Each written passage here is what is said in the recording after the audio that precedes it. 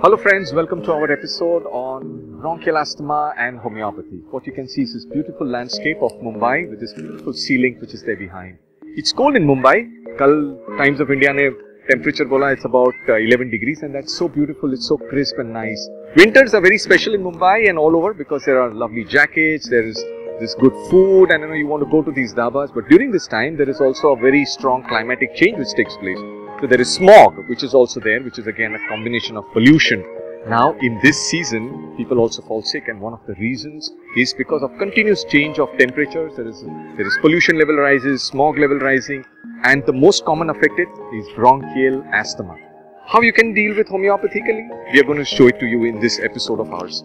So we hope you enjoy this season, stay healthy and see to it that there is less amount of pollution. And I hope you enjoy our episode on bronchial asthma. So live, learn, love homeopathy. To our episode of Studio Homeopathy on bronchial asthma.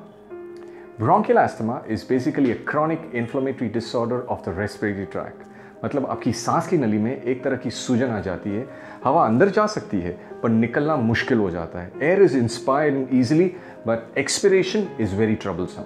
Patient experiences breathlessness या सांस फूलना, chest tightness, छाती में अकड़पन महसूस होना, and coughing, खांसी, which is particularly at night or in the early mornings. Many a times the patient experiences a whistling sound, सीटी जैसी आवाज during breathing. On clinical examination of the chest, you will hear rhonchi, or in simpler form, the sound is called wheezing. Now you see, the prevalence of bronchial asthma worldwide is around 200 million people. And in a country like India, I think with high levels of pollution, hot humid temperature climate, uncontrolled smoke pollutants, dusty environments, improper management of domestic pet animals, for which asthma is seen in more than 15 million people. And this is the statistics by none other but the World Health Organization. Onset of asthma can occur at any age, but children and young adults are commonly affected. To be frank, the exact cause, or to say a pinpointing a cause of asthma, is difficult. There are a variety of host and environmental risk factors which can add on. Yes, very importantly, genetic predisposition. But something which is more prevalent in today's era, causing breaking down of one's immunity, is due to high stress levels. Basically, you may call it the intrinsic causes of bronchial asthma. और अगर आपको लगता है कि बच्चों में stress नहीं है, अरे बाबा ये छोटे ब्रेन्स है ना, they are more stressed than you and me. Now before we go to understand the management of asthma, a complete history of the origin, duration and progress of these breathlessness attacks should be taken into consideration.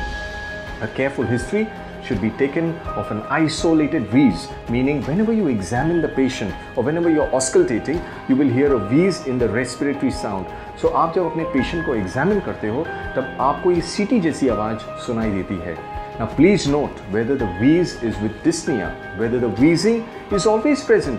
Even if there is no cold, सर्दी जुकाम कुछ नहीं है, फिर भी patient के छाती में ये wheeze सुनाई देती है. Lastly, most important aspect is regarding nightly aggravations. रात को ये अस्थमा काफ़ी trigger हो जाते हैं. As I told you, stress is one of the leading or the adding factors in human thought processes, playing a key role. So in its management, a good mind history, a complete history can get you to the core of the disease.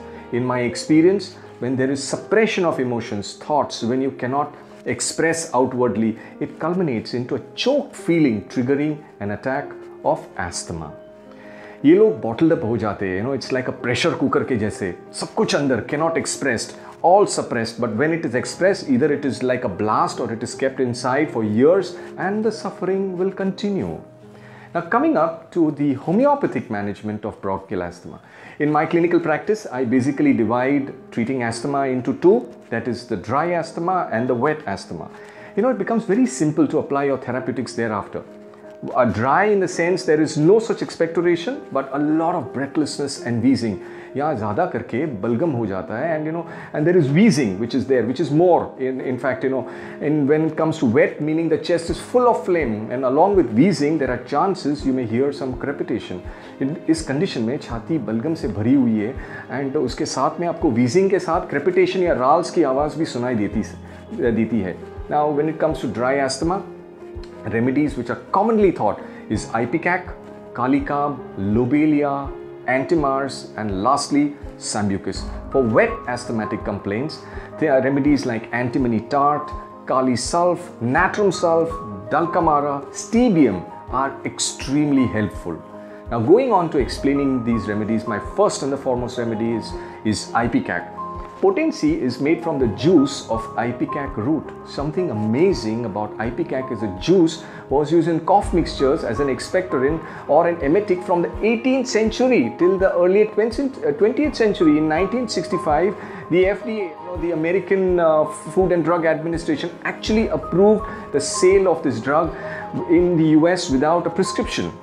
Now, but for prescribing ipecac, patient experiences constant constriction of chest, with continuous suffocative cough with very long breaths. Now, cough is so bad that Boric writes that the child becomes stiff and cyanotic. On examination, when you examine a child or a person of ipecac, you will hear a lot of wheeze in these patients. Now, but his main associated symptom is nausea, and nausea. Nausea with clean tongue is a key red line symptom. Nausea नहीं तो ipecac नहीं. Exam में nausea नहीं बोला तो marks भी नहीं. Worse, most importantly, moist winds. So you can understand how beautifully this the repertory and the materia medica of ipecac is. Now moving on to kalikab. Now kalikab commonly is called or kali carbonicum, commonly called as kalicarb, is made from the carbonate of potassium. Basically suited to fleshy aged people. These individuals are very, very sensitive to atmospheric change. Now they cannot tolerate cold weather at all. These individuals, they love the hot summer weathers. You can see them having a beer, sedentary life, something like in Goa, hot sun, jaise hi cold chalu hota hai, these people get their asthmatic attacks. Now, if you want to prescribe a kalikab, 3 very, very important keynote symptoms which Dr. Allen writes is sweat, backache and weakness. इनकी complaints ज़्यादा करके 3 AM को आती जाती है. That means it is aggravated at 3 AM, which is very early hours in the morning, very similar to arsenic album. Like पर इनकी एक very typical सी modality है. The breathlessness is so much that the patient is unable to lie down, so he's actually leaning forward. Few books also write ameliorated by rocking. Kalikab has a very peculiar expectoration. Now, this is something which you people should understand, that there is a very scanty expectoration, which is throughout the night. But as soon as morning comes, the patient feels I expectorate much more. On auscultation, the chest is full of wheeze. Kalikab is very, very useful, especially in pathological conditions such as hydrothorax or pleural effusion. Now, T.F. Allen writes, if you want to use kalikab when the vitality of the patient is low, meaning you have gone to see a patient at a home visit and suddenly you see the patient is very weak and cannot move about, use carbo-veg instead. And once you feel that the patient is responding well, put him or her on KC or kalikab. Another important remedy which is very useful in bronchial asthma is lobelia inflata. Indian tobacco. So अपना तंबाकू भी potentize किया तो asthma में it is going to be helpful. To remember lobelia, please remember it is very, very similar to ipecac. Its sphere of action is same as ipecac, acts on the pneumogastric nerve. Now please, doctors, these words are used in our old literatures, but pneumogastric nerve is nothing but the vagus nerve.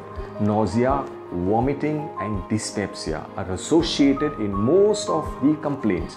It is a very, very typical symptom. It is better by rapid walking.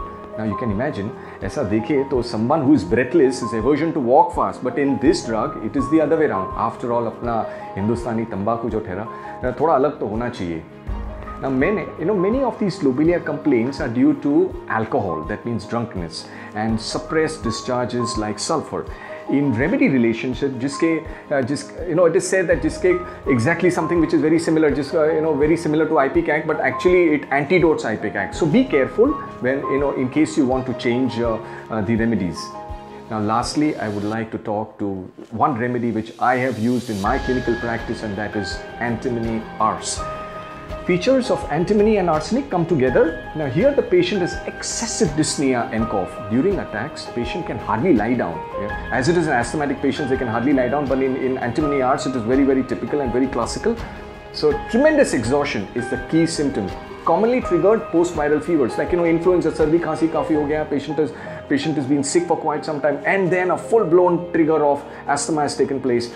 Antimony ars. An X-ray of the patient chest may reveal emphysema. Another very handy remedies are arsenic oud, aconite, and nux vomica. Now, ab chalte wet asthma pe. Now, further on describing therapeutics of wet asthma, one of my favorite and most beneficial in clinical practice is nothing but the most beautiful antimony tartaricum. Antimony tart, useful in typical barish ka mausam or rainy, damp weather. Something like July, the way the monsoon is in July, very antim tart suits that. Now, in these patients, the chest is so full with mucus that the patient feels he would suffocate. Matlab, the whole chest feels, entire chest rattles. Commonly, the patient describes in Hindi as puri chhati, Dr. Saab, gargar karti hai. This is a very, very characteristic symptom when you want to prescribe antim tart. When it comes to expectoration, there is hardly any expectoration. Patient keeps coughing, but when the patient expectorates, he actually feels very much better. But it's completely temporary, of course, but it makes the patient feel much better. Now, complaints of this drug are usually seen in the rainy, damp, cold weather.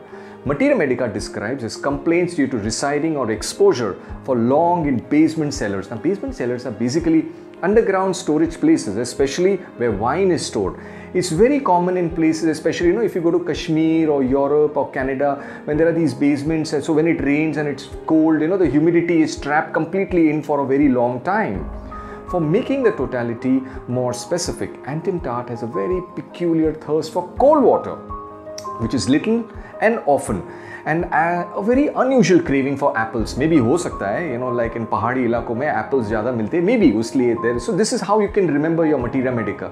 Now, whenever you want to prescribe antim tart, please be cautious, as William Borink very clearly writes, lower potencies given frequently usually aggravates. So the next, so you should remember that these are very important when, whenever you want to prescribe and want to get results.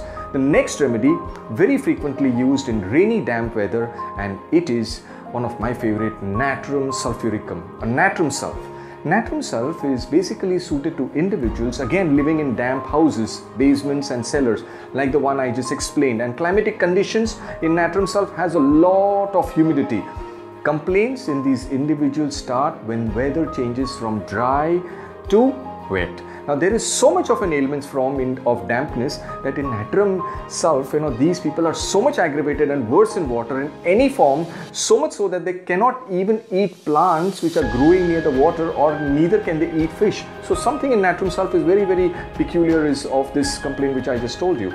In respiratory, cough with rattling in the chest is a classical natrum sulf expectoration has to be there, which is our thick, ropey, greenish expectoration. No other remedy covers so much of a ropey green discharge like natrum sulf. Of course, Kalibai comes, but natrum sulf is a very characteristic with this kind of an expectoration. Along with breathlessness, the cough is severe. The patient actually holds one chest when coughing, especially the left chest.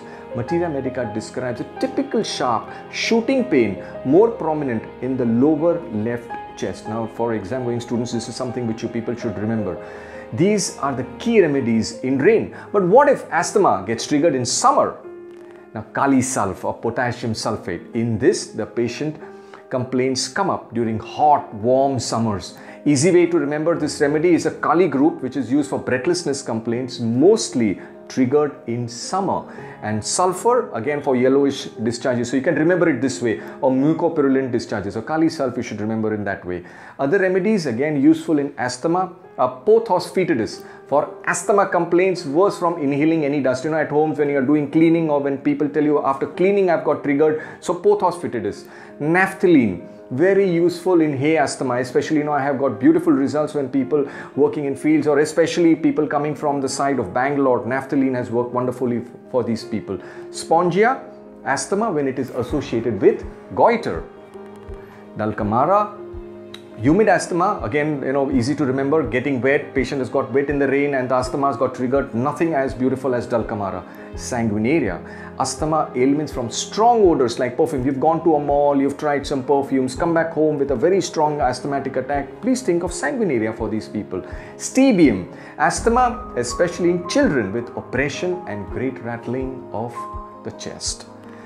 Plata orientalis, one of the key remedies prescribed since ages for bronchial asthma. Again, it is made from the Indian cockroach. A very useful remedy. Now remember, when your arsenic totality, William Borick beautifully writes, when your arsenic totality fails, think of Blata. Usually with thick yellowish expectoration, you should always think of this beautiful remedy of Blata. But please friends, be very careful when administering remedies from other kingdoms, especially to our vegetarian communities, especially the Jain communities. You should be very careful. Now coming up to anti-miasmatic remedies, whenever you want to give it in asthma. Asthma is basically a psychotic manifestation. So remedies like Thuja and Medorinum should be given as an intercurrent.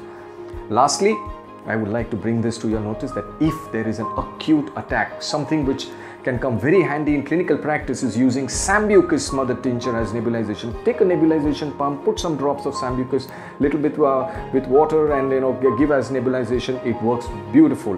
Few drops in the nebulization chamber helps the patient a lot. As a thumb rule, potencies are usually lower and gradually increase them because the patient is in a full-blown disease aggravated state. Please evaluate the mind and the physical aspect, including the miasm of the patient. Constitutional medicine in a long run is the best for wonderful results. Now please examine, I'm telling you again and again, please examine and evaluate the clinical condition of the patient. A simple apparatus like the pulse oximeter can become so handy in knowing the oxygen saturation of the patient. You have to evaluate in this case that there is an acute exacerbation and there is a need of hospitalization, mostly for oxygen supplementation. So please be careful. Lastly, I repeat again, evaluate the patient properly. Proper diagnosis is very important. If the patient is on steroids or continuous bronchodilators, be careful when withdrawing these drugs. It should not land the patient with extra complications. Take help of a senior or professor for these kind of chronic cases. If there is anything, I think please write to us. We have tried taking all your suggestions. आपकी सब suggestions हमने include किए हैं in our this presentation. So take care of your environment. Small initiative. Grow more trees, yeah. Proper disposal of the garbage, prevent, because after all of this goes and gets burnt. So prevent burning of the wood, asking smokers to smoke in a smoke room, avoid hookah bars, regular check of pets, go to the pet clinic, get your, your pet check, if there is an asthmatic patient at home. Picnic pe, campfire kare to thoda sambhal ke, because, it can affect somebody there. So let's give all a clean and a healthy environment. I think together with doing all this, we can actually eradicate asthma.